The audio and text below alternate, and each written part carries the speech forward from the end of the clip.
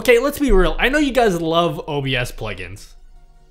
No, I'm serious. You guys have a problem. Go get some help. I've done a ton of videos talking about OBS plugins, and if you don't know what a plugin is, you can think of it like a Chrome extension, but for OBS. Basically, if you're really struggling to make your streams stand out, plugins are a really nice way of making your stream more fun and exciting for your viewers. So stop having a boring stream, stop having a boring life. Stop having a boring stream. Stop having a boring life. Today we'll be looking at a bunch of plugins, from doing simple things like showing a widget that shows you're currently playing music on your stream, to doing more complex things like live rewind or slow motion for your camera. So lots of cool stuff coming up, so let's do it.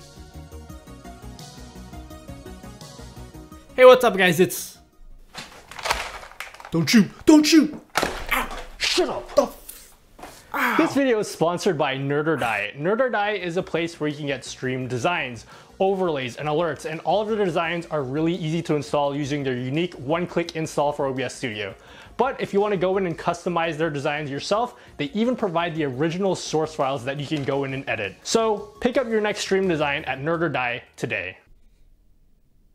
You know, I'm really getting sick of getting attacked in my own videos. Before we get started, you guys should know that there's way more plugins available for OBS, more than I'll be able to cover in this video. So I'll leave a link in the description box down below for the list of all the plugins available on the OBS forums, as well as the other 2 top 5 lists that I've already done. Also, you probably already guessed this, but none of these work with Streamlabs OBS because Streamlabs and plugins, they just don't work like that. First up, we have Virtual Cam. Now, Virtual Cam is a plugin that basically takes OBS and then turns it into a virtual webcam. It sounds really weird, and it may not be super useful for people who are just streaming on Twitch, but some of you guys, I don't know, some of you guys might be teachers, you know? That's right, Jason, I know everything about you. Don't lie to me. Well, with the whole global pandemic going on right now, a couple of you guys messaged me and you were like, hey, what to do, Mr. YouTube? How can I use OBS with like Zoom or Skype or Discord or something? Well, that's basically what Virtual Cam does. It takes all your scenes and everything that you see in OBS and then pipes that out into a virtual webcam that you can plug into any other application that uses a webcam. So let's say you're in a conference call teaching a bunch of students. You can set up a few scenes in OBS. Maybe you might have one set up for your webcam, another for your desktop, and then another one for like, I don't know, like your sick Beyblades collection or something. And then yeah, you just pump it out through Virtual Cam. So setting up Virtual Cam is super easy. You just download the installer, step through the instructions. It's gonna ask you how many virtual webcams you wanna have set up. I just set it to the maximum, which is 4. Then in OBS, you just go to Tools, go to Virtual Cam, then under Target Camera, select any of the 4 virtual webcams you have set up, then click Start. Then you go into Zoom or Discord or whatever you're using, go into the settings where you would normally select your camera, and then select the target camera that you selected earlier. And then everything you're seeing should now be appearing in that application. So pretty straightforward to set up. Alternatively, if you just want to send a single scene or a single source, you can just right click on that scene or source, add a filter, and then add a virtual cam filter. Other than that, you just select your target camera and then click the start button, and then it's immediately sending to Virtual Cam. Okay, apparently after I've recorded this video already, it turns out the next version of OBS is going to be building in a Virtual Cam-like feature directly into OBS, so you may not need this plugin by the time you watch this video.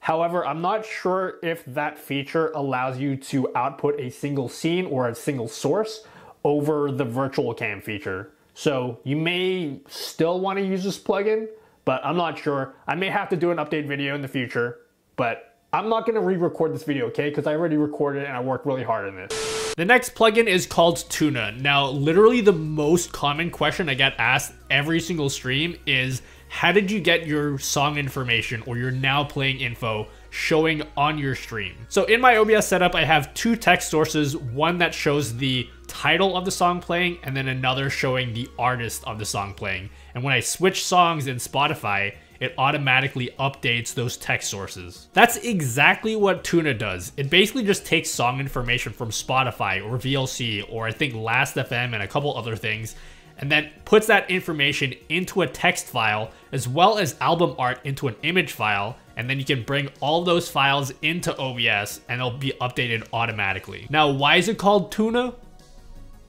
I don't know, man. You think I made this or something? I'm just giving you guys the information. I assume most of you guys are using Spotify to listen to music. So to set it up with Spotify, you just go to Tools, go into Tuna Settings, and then in the Spotify tab, click on the open login page. It's just gonna ask for standard permissions for viewing basic things like the song that you're listening to, your username, your mother's maiden name, you know, just simple things like that. You click agree to, you know, just give away your basic human rights. And then it gives you an authentication code, which you then put back into the Tuna settings under where it says authentication code. Click on request token so it says that you're logged in. Then go back into the basics tab and start adding text files. You can set up multiple text files for different song information so that later on when you import these text files into OBS, you can set up different fonts to customize the way your song information looks like on your stream. The output editor will tell you how to format your text file, so if you just want to show the track title, then type in %T. Now you can start Tuna by clicking the start button and pressing OK, and then back in OBS, you just add text sources that point to the text files that you just created in Tuna settings. And if you want, you can also show the cover art by adding an image file and then pointing it to the song cover path, again, set up in Tuna settings. Then after that, it's just a matter of customizing your text fonts the way you like it, and then every time you change song in Spotify,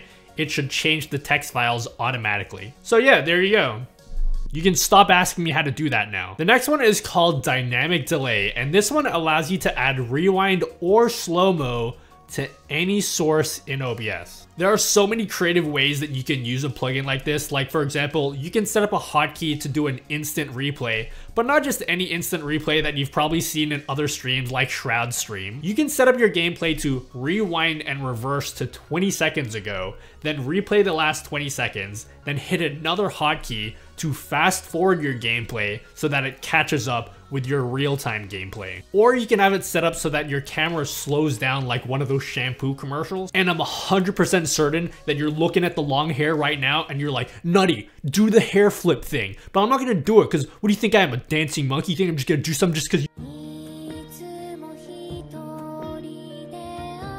Okay, so that was super cringe, but what you'll notice now, apart from me looking like a freaking Mayan princess, you'll notice that my audio is now lagging behind my camera, and that's because the dynamic delay plugin doesn't currently support audio. So what you're gonna need to do is have another hotkey set up to snap your camera back to real time. This one for sure is going to need a full video explaining how it all works. But here's a brief explanation of how it works. You just right click on any source that you want, go to filters, then add a dynamic delay filter. Your duration is gonna be how far behind your camera is when you do slow-mo or rewind your camera. And then you're gonna see 4 sliders for your slow and fast forward, and then your slow and fast backward. So what are all of these?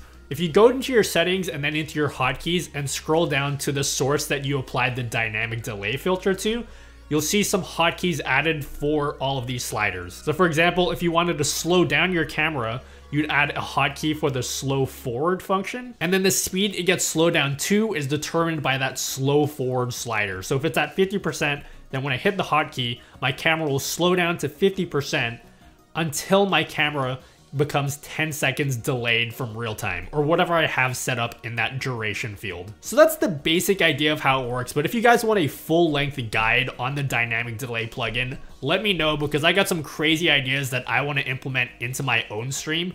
But if you guys want to see that, let me know in the comments down below. The next plugin is called Screenshot Filter, and this one is incredibly simple. All it does is it allows you to add a filter to any scene or source in OBS, which adds a hotkey, and when you hit that hotkey, it just takes a screenshot of that scene or source. If you want to set this up, you just right click on any scene or source, go into filters and add a screenshot filter, and then change your destination folder to any folder that you want. Then you go into your settings and go into your hotkeys, and you'll see a new hotkey there called screenshot filter. So when you hit that hotkey, it just takes a screenshot and saves it to the folder that you selected earlier. Okay, boring, Nutty, this is boring. None of my viewers care if you can take screenshots, and I get it, but you know me, I'm all about thinking outside the box and creativity. What I did is I combined the screenshot filter with the freeze frame filter, which I've already done another video on, but basically I have a channel point reward, which we call the Thug Life reward. And the Thug Life reward basically freeze frames my camera, but at the same time I can use the screenshot filter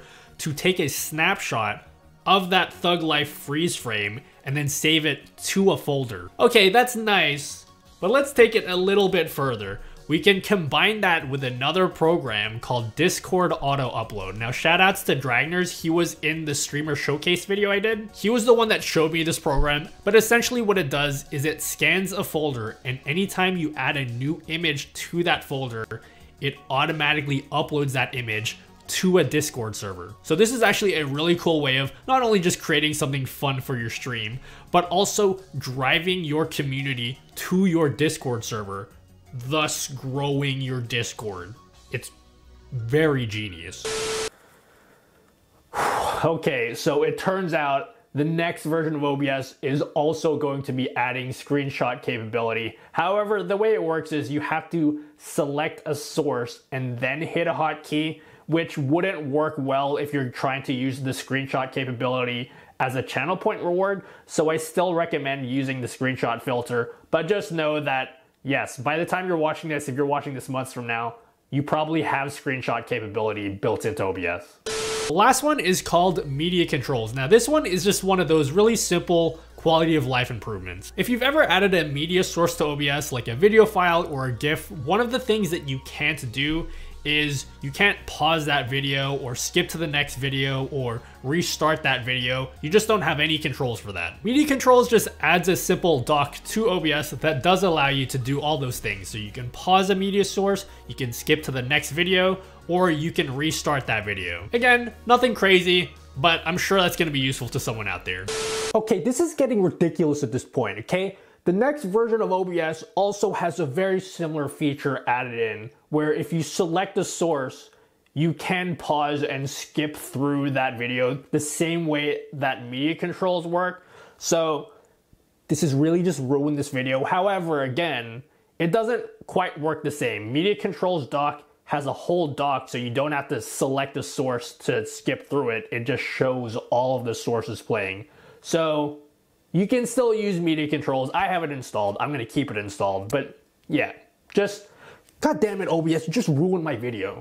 But yeah, that's another 5 plugins that you can use to upgrade your streams. Guys, if there's any more plugins that you'd like me to do a video on, or if you want me to do a dedicated video on any of the plugins we covered in this video, leave a comment down below. Also, if you guys need any help setting up any of these plugins, I just did a massive overhaul of the Discord, so check that out. And if you also want to see me work on some crazy effects, or just ask me any questions, you can also join my live stream. I stream on Twitch 4 nights a week. But I gotta get out of here. I gotta go pick up my kids, but I'll see you guys in the next video.